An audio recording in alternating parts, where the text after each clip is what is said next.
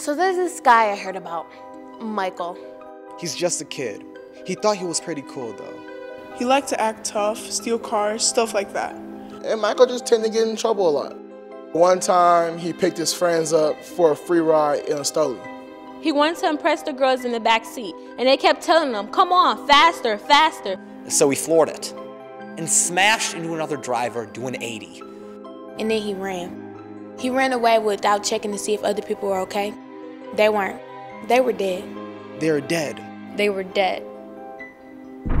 Bernie and Tina were just a block away from their house when Michael killed them.